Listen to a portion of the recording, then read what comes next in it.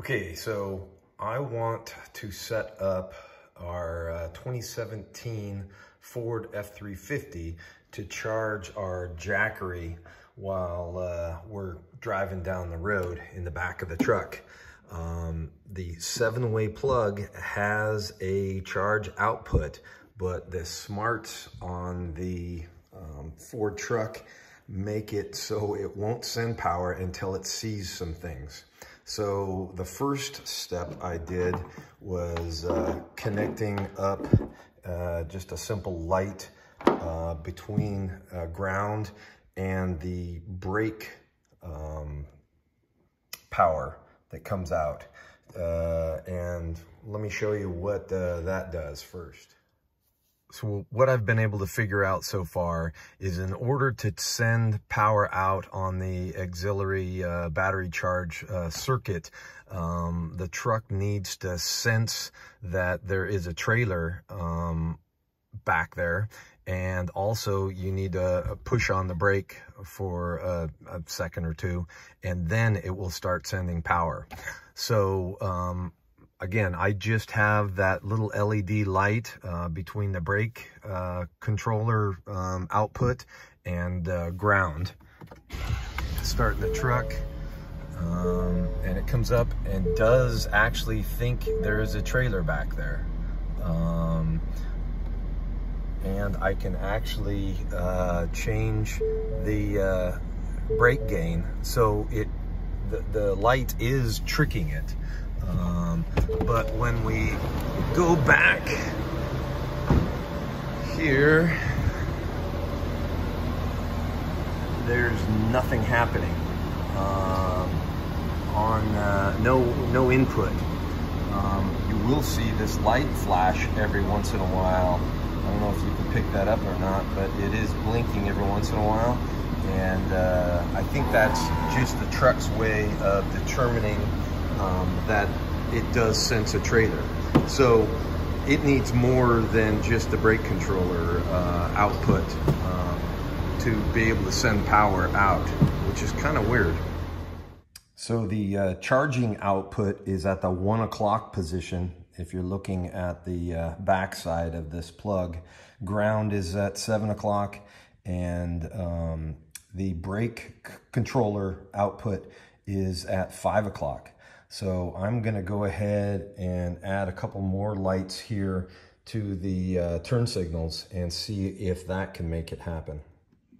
All right, so I've got now brake controller and left and right turn signal and brake lights connected.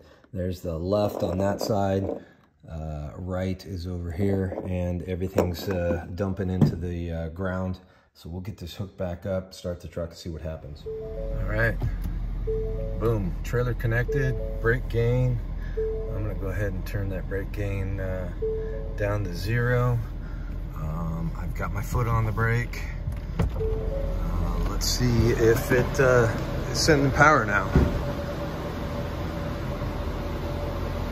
Hey, look at that. We're getting 84, 85 watt input into the Jackery now. So that's it. It needs to see left and right turn signal, brake output, and also the brake controller. So it really wants to see a trailer back there in order to send power out on the auxiliary charge spot.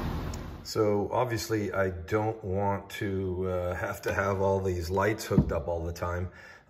I've got to figure out a way to cleanly set the system up so I can charge our portable power station here by Jackery without having this goofy light set up everywhere.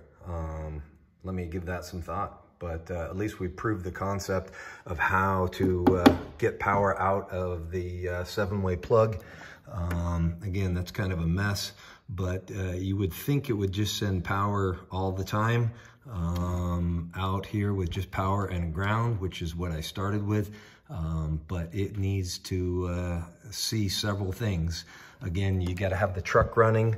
You got to push on the brake, and it needs to sense that there's a trailer back there. And a trailer is comprised of lights on left and right turn signal brakes, and also the brake output.